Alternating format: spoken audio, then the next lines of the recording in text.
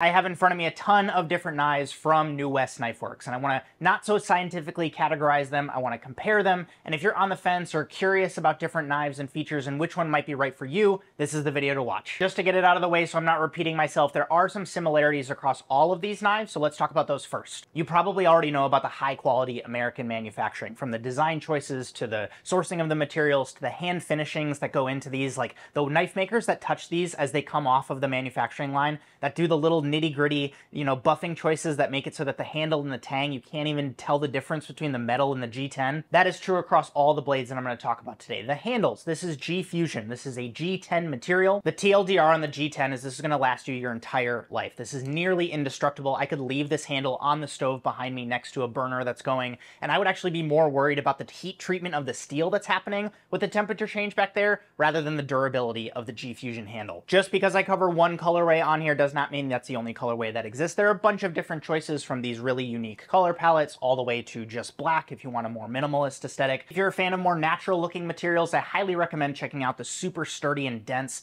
desert ironwood that adds a really unique grain across all of the different handles, and it's available on almost every single blade that New West KnifeWorks offers. That hand finishing on the handle is reflected also into the blade, where you're going to see a really fine edge on every single one of these, the spine beveling details, so that if it's a knife that you happen to use a pinch grip with, it's going to be incredibly comfortable because you're not going to have any harsh edges up on the spine. Speaking of steel, there's a very intentional choice across every single one of these knives, with the exception of the steak knife, which I'll get to when I talk about this one, to use CPM S35 VN steel. Metallurgy and alloy nerdiness aside, what you can expect with S35 VN is that 58 to 60 Rockwell hardness, as well as that incredible combination of toughness, edge retention, and stain resistance. Now let's get into the designs, which are all heavily influenced by Corey Milligan, who is a chef turned knife maker and the person who kind of heads up all of the nerdiness that goes into each one of these designs. In order, the categories I'm going to break down today are daily drivers, sidekicks, what I call large and in charge, as well as specialty knives. Let's start with daily drivers. These are incredible if you cook a lot and if you just need trusted companions inside of the kitchen. I'll start with the 8-inch chef knife because this is a common knife that you'll see in people's knife blocks and drawers in their house, and even professional chefs, they gravitate towards this knife because it is so versatile. The first thing that most folks notice, myself included, when you pick up the 8-inch chef knife is the fact that it is so lightweight and nimble. It is pretty thick coming off of the spine where you hold that pinch grip, but then it does this incredibly drastic tapering all the way in towards the tip,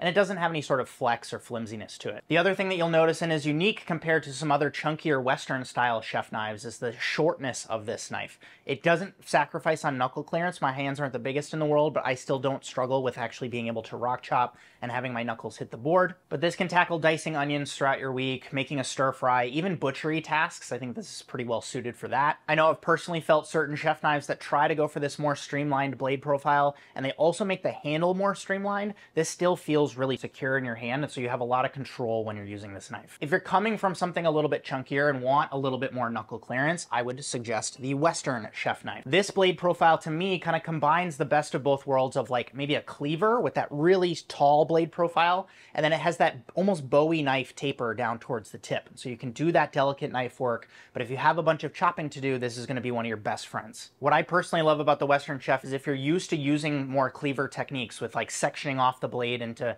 different areas to work for different tasks, like slits with the tip, or that more chopping, slicing motion with the more towards the heel. This is amazing for that. And most cleavers actually have kind of like a really short, stout handle, but this actually has that full handle that you're going to expect from more of a chef knife. And so you can use this with, again, a little bit more control. Also, if your workflow and the way that you prep includes a lot of like chopping and scooping into pots, into bowls, this is going to be amazing for you because this blade profile just suits that workflow. If you like a lot of those features, but this feels a little bit too big for you, let me introduce you to the Teton Edge Santoku. There's a reason this has become one of the most popular and best-selling blade profiles just in the world. Don't even think about New West KnifeWorks. This blade profile fits most hands. It is actually in line with a lot of ingredients that most people cook with, especially at home. And there's a lot of details in this one from New West KnifeWorks that I want to bring to your attention. The first and probably the most noticeable is the Teton Edge etching that's in the side of this blade. This is a proprietary process. Most people do the dimple grinding, which causes heat and friction and messes with the heat treatment of the steel. The process at New West KnifeWorks is entirely cold, which means that your steel is going to be protected. There's nothing that's been messed with there.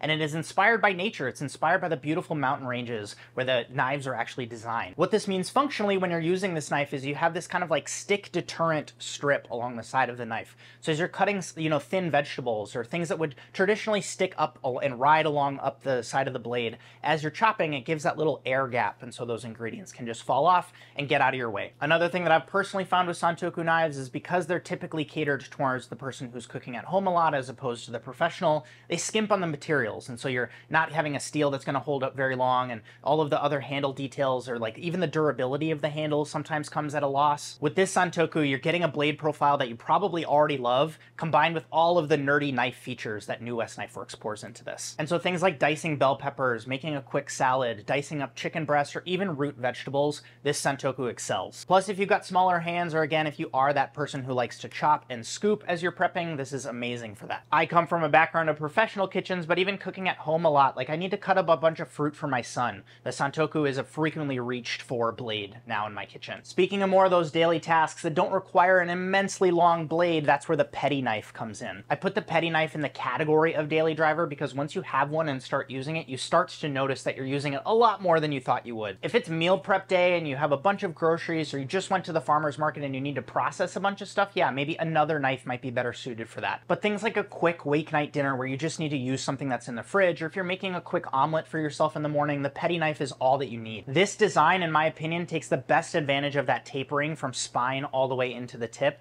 and you really feel that when you use this across more delicate tasks, especially things like butchering. Think tasks like, a quick bunch of basil that you're just gonna run your knife through in chiffonade, or if you need to slice up a lemon to stuff inside of a fish that you're gonna roast. Getting even more practical, if it's just the middle of the day, you need a snack, you're gonna slice up an apple for yourself, the petty knife is perfect. It does have that utility knife blade profile. It's not as tall as other utility knives. It has more of that mini slicer style blade profile, which if you're using it for delicate tasks, slicing a shallot, for example, this is incredible. If knuckle clearance is more your thing, that is a perfect segue into the sidekicks category. And so I'll introduce you to the chopper. If the petty was a mini slicer, the chopper is almost like a mini Santoku. It has that knuckle clearance and it feels, again, super sturdy in the hand. And you can get that just kind of like down straight into the board feeling when you're using this. The chopper is incredible for projects like salsas, or again, stir fries. If you're doing garlic, ginger, green onions, those types of projects, incredible because you can just blast through those. You can do rock chopping motions, plenty of knuckle clearance. And again, because that handle feels really secure and the blade isn't that long,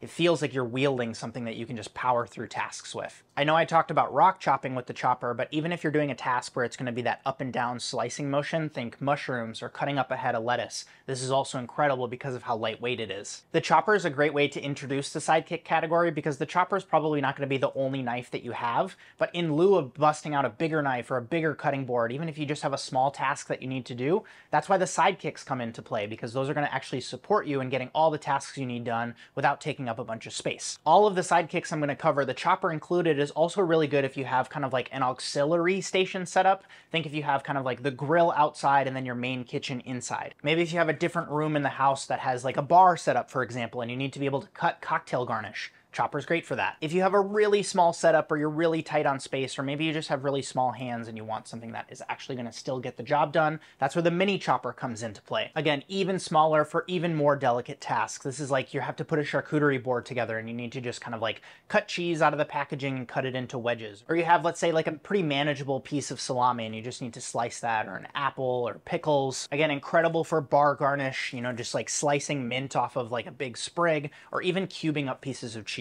Again, this is project dependent and take this with a grain of salt, but I actually like the thinness of the mini chopper, especially with the swooping kind of belly of the blade profile. So if I have actually really delicate work, I actually like to use the mini chopper for things like that. Speaking of delicate work, and if you need to choke up on the blade, the paring knife is actually going to be the next knife in the sidekick category. This also has that kind of swooped blade profile. It's really unique amongst paring knives. You don't see this very often in the paring knife category. This is going to be incredibly ergonomic for things like deveining shrimp or taking the stems off of strawberries. There's a reason that such a common pairing in professional kitchens is like chef knife and paring knife, because you can use the chef knife for the bigger tasks, and the more delicate in-your-hand tasks is perfect for the pairing. Speaking of another great pairing is anything from the daily driver category mixed with something like the deli knife. This has my preference of serrations on serrated knives, which is the more scalloped edge on these, which is done specifically from New West Knife Works. They have a machine that does these fully custom. You actually have an asymmetric beveling on the serrations too, and so these are going to last for a really long time and feel really sharp when you use this. Anything with like a skin or a crust, think like heirloom tomatoes or baguettes or a bagel, just everything is scared of the deli in that category. And even some of the knives in the daily driver category with their sharp finished edge, it's just not going to be able to cut through that as well as something with a serration is going to. Also, because these serrations are going to hold up better over time just based on the structuring of the edge itself, it's going to mean that even if you do decide to kind of like nudge this into the daily driver category, it's going to make sure that you're not tearing those ingredients as you're slicing them. It's going to still be delicate and give you a good slice. Between daily driver and sidekick, that's going to cover, I'm going to say 80% of the tasks that you're going to need to tackle in the kitchen. And speaking of a multitasking powerhouse, let me introduce you to the Chris Kidder Special. If you're like myself and come from a professional kitchen background, or even if you're super comfortable with knives around your house, this is a 12-inch long chef knife that brings in some of the inspiration from more slicing style knives. And for those of us that love and use the Chris Kidder Special, we can use this for almost everything inside of the kitchen. We have the knuckle clearance to be able to do rock chopping, the longer slicing tasks, or even the big hefty kind of like breaking down a pineapple or cutting into a cabbage. Even going into more delicate tip work with this one. This covers the entire board. It covers a lot of your bases if you're really comfortable again with knives. Because this is a New West Knife Works design, this is incredibly lightweight for a blade profile this large, and so you don't get fatigued wielding this around. I can do a whole dinner with a Chris Kidder. If this feels a little bit too long, or you don't want something that is so short, I would actually steer you towards the 9-inch chef knife. It is also taller than the 8-inch chef knife for all intents and purposes. If you prefer larger knives or if you have bigger hands, the 8-inch chef knife might not be right for you. Going for the 9-inch is probably going to be your best bet. This actually has much more similarities to like a Japanese Gyuto if you're used to that blade profile and feel in the hand. If the 9-inch was going a little bit taller from the Chris Kidder, if we go a little bit shorter, that's actually going to lead us into the carving knife. And this has a bunch of cool features that I think are really underrated. I wish that the carving knife got a little bit more love because I love this knife. I lean towards slicers personally myself when I'm prepping, and so I'm no stranger to this blade profile. I love the way that this kind of swoops really delicately into the tip. And then it has that spine detailing for more serving tasks. And so if you're the type of person who cooks a lot of proteins, steaks, carving chicken, turkey, this has an elevated section coming up out of the spine that is beveled. And so as you're serving, whether it's with a fork or a spoon, you can actually use this up along the board or the platter to kind of take this and transport things onto something like the serving vessel that's actually going to go to the table. What I do like is the length of this. This is actually going to be the last one that we're going to cover in our large and in charge category, because this is starting to actually nudge us more into specialty territory, which I'm going to actually start off with the fillet. Inspired by a ton of those pillars of design details that go into outdoorsman knives, fused with those materials that New West Knife Works champions, that's where you get the fillet knife. This goes incredibly thin up until that really exaggerated tip, and that swoops up, making sure that as you're going into the belly of the fish or riding along the bones of whatever it is that you're butchering, you have all of that control and your yield is going to be as high as possible. It has that non-slip detail right down here where your finger is going to naturally rest, and so you have no worry about, even though it's going to be wet and maybe a little bit slimy as you're butchering, the hand is going to be safe. This is not the most flexible fillet knife in the world, but you have just the right amount of give that you want to have to be able to, again, flex around those bones. And then towards the heel, you actually have that stiffness. So if you're skinning fillets or want that stiffness where it's going to stay flat, you have that feature already built into the fillet. Next in the specialty category, I want to talk about the super bread. Again, this has one of the best serration patterns I've ever seen in a bread knife. It has these more smooth, more controlled serrations that have that more scalloped look to them.